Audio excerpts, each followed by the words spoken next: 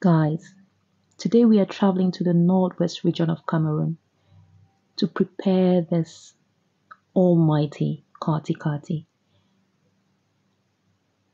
with fufu and jama. The almighty Khati Khati. If you've ever heard of the Khati Khati, this is what it looks like. Yeah. So pull your chairs and let's do this together. It's a meal that we're supposed to prepare as a family. So come, let's do it right away. I got myself some hot chicken. Usually we use the free range chicken or what we call country fowl. So straight up, I had to pass it on fire like this directly on the flames. Usually back home, it is done with the feathers. Like the chicken is prepped directly on fire. The feathers are burnt on fire to get that smoky and exotic taste and fragrance. But since we are doing the modern type, I just had to pass it like this to get that smoky flavor. Once I'm done, I'll just go ahead and slice my chicken into my desired sizes. Yeah, you can go ahead and do them very big or smaller. So this is what we had. Now, season your chicken with some salt. You can also add some Maggi cubes if you do Maggi cubes. Let it sit for about 30 minutes to 1 hour. While your chicken is marinating, prep your tomatoes and onions.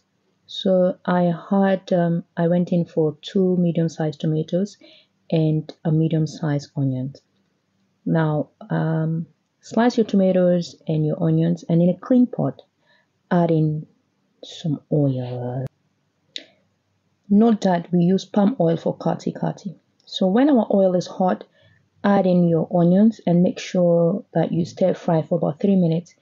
You do not need your onions to be caramelized. So once they are translucent, add in your tomatoes. When you add your tomatoes, stir fry for a couple of minutes, and then you add in your pepper. We always need that pepper for some heat.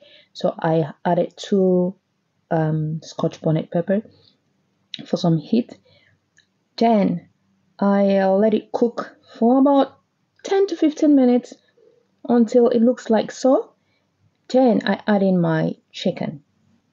Now when you add in your chicken, stir it and let it cook in its own juice. The reason is that your chicken will be tastier. Remember, your chicken produces its own juice. So once it cooks in it, it's tastier. Yeah. You let it cook for about 10 to 15 minutes on low to medium heat. Now, after about 10 to 15 minutes, then you can go ahead and add in some water. Now, make sure that your water overshadows the chicken. Remember, we are cooking hard chicken or country fowl. So literally, your chicken should be swimming in water or should be drowning in water. Then you cover it and let it cook. This is the part where family comes together, where there is that bonding. In our home, we used to have that bonding at this point because everybody sits together to fix the vegetables or the jama. So while our chicken is cooking, we go ahead and prepare our jama of vegetables. You make sure that you do not add the hard stems and make sure you take off the flowers. You can see that you have some flowers, so you do not want to have those flowers in your pot. You do not want to have hard stems in your pot. So make sure when you're preparing them, the hard stems and the flowers are off the pot. Yeah. If you're wondering where I got these fresh stuffs from and the hot chicken, I got it from an African shop called Afri Farm, located behind Abu Dhabi Mall, like close to Cedar Building. No paid adverts. No paid adverts, please. I am just supporting my family. If you guys want to get this African stuff, you can visit his shop. He has lots and lots of beautiful things. Back to our chicken. Let's double check and see how our chicken is doing. So you will notice that the water is almost completely dried up. A properly cooked Khati Khati doesn't need to have any drop of water. So we still have some more water in here, so we're going to cover it again and let it continue cooking until the water dries completely. So now we're going to taste and adjust our seasoning if need be. Now I'll transfer my chicken or my Khati Khati on a lower flame and bring our vegetables to boil. So we had our vegetables well washed, like properly washed in lot and lot of water. Now you put it in your pot and sprinkle some salt on the veggies. Cover your pot and let it cook for about 5 minutes. Then when you open, you will notice that the heat had reduced. Yeah. Now you flip the side. Make sure that the bottom is brought on top and the top goes at the bottom of the pot. This is to ensure that your vegetables are not overcooked because we need to have green and crunchy veggies. Yeah. So yeah, we are just kind of blanching the veggies. Yeah. Once you've done this, then let it cook again for about 5 more minutes, 5 to 10 more minutes, and then you take it off the heat. Once you take it off the heat, make sure that you spread it and let it cool down immediately. You don't want to pass it, you don't want to wash it. We do not want to wash it because we do not want to lose all the nutrients. Yeah. So after 10 minutes, this is what our veggies look like.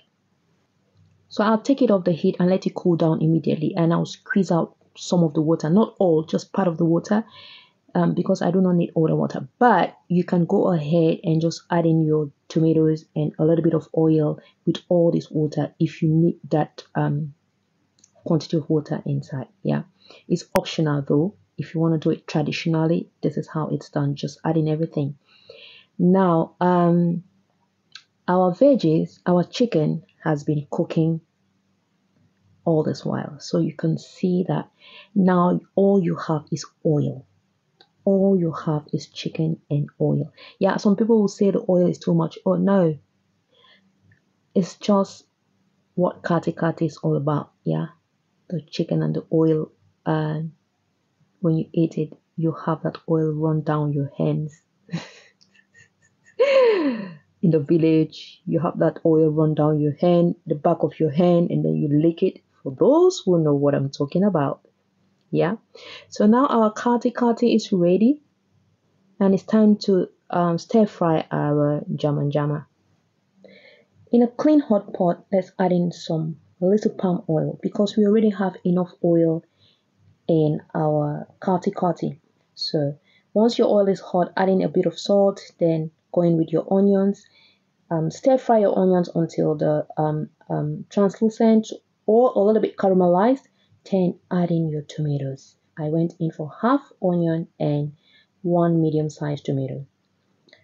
So stir fry and then add in some pepper or some chili for some heat. That's if you do. This is optional. Once you stir fry until it looks like this, then it's time to add in your jama or your vegetables. Adding your vegetables gradually, give it a good mix until everything is properly mixed together, like all the veggies are mixed. Then you cover it to cook for about 3 minutes. You don't want to cook it for long because we need to have that crunchy vegetable.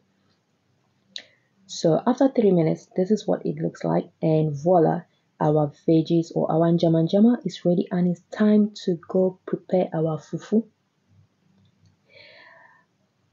This meal is actually 3 heavy or 3 hard dishes put together in one meal. I don't know who created this dish, but it's so delicious, it's so yummy, but trust me, it's time consuming, but it's really, really delicious. Now to our fufu corn, I'm using the yellow corn. We have the white corn as well, but I'm using the yellow corn. I also got this corn from AfriFarm, the African shop that sells literally all African stuffs. Uganda, Cameroon, Nigeria. He's located behind Abu Dhabi Mall near Cedar Building. No paid adverts. Here, there is no paid advert. I'm just here to support my fans, those who want to get some African stuffs and they really do not know where to get them from. You can visit his shop, yeah, but there is no paid advert here. So after sieving our corn flour, we'll go straight ahead and wash our kinde or wash our chaff. Now we are done sieving our corn. It's time to wash our kinde. So we're gonna wash it just like you see me doing in the video. Make sure you take out all the dirt, and then once you're done washing it, you add in some corn flour to your clean kende, or the clean chaff. So you add in your corn flour, mix everything together, then add in your water. Make sure that you do not have any lumps or any balls in your kende, because this is going to um, mess up your fufu. I forgot to mention that you should always have your water boiling. So our water has been boiling. Reduce the quantity of water and leave about 1/5 of your water in the pot. Then go straight and add in your kende mix. Once you add it in your pot, mix constantly. Let the stir constantly until it thickens up. Yeah, mix constantly and continuously until it thickens up. This will help you have a well cooked fufu. Once your kende is as thick as this, or your chaff mix is as thick as this, go ahead, add in some little water, stir again, and let it boil for about 10 to 15 minutes. Yeah. Now let's double check our kende. We can see that it's cooking beautifully. Now let's stir everything again. I'll be adding some water because I do not want my fufu to be too hard or too strong. I don't want hard fufu. But if you love your fufu very strong, do not add any water. So I'm adding in some water, and then I go in with my corn flour. Once you add in your corn flour, go straight ahead and mingle it. Mix it just like I'm doing. Make sure that your pistol comes close to the wall of your pot, so that you crush all the lumps. And you end up having a smooth fufu. Yeah, you end up having a smooth fufu. Now you can see that my fufu is smooth. You mix it just like I'm doing, like this. Mix it very close to your pot. Yeah. Then once I'm done with this, I'll add in some little more water and cover it and let it boil for another, let's say, 10 to 15 minutes. I like to have my fufu really cooked. So it's been boiling for about 10 to 15 minutes. Mix it well, and then I'll cover. Once I mix it again, I do not like my fufu to be too hard. So you can see some people will say my fufu is really soft, but it's not. Once it cools down, it's just normal. So now our fufu is ready, and voila, it's time to munch our fufu and khati khati. I'm a little bit sad because I couldn't place my hands on banana leaves, but I had to use this option. Yeah. So now let's go ahead and serve. Let's unwrap our fufu corn and enjoy this banger. While we are having this, guys, do not forget to subscribe, like, and share my videos. That's if you need more videos, please like, support your girl. And by the way, do not let people put you down. Remember, some people enjoy seeing you sad. Some people enjoy seeing you frustrated. Stand strong. Do not let them break you. Do not let anyone break you. Always say this to yourself. Do not let anyone break you. Thank you so much for watching. Always remember that I love you so much. And I'll see you in our next twist. See you again, guys. Bye. Thanks for watching, and please subscribe.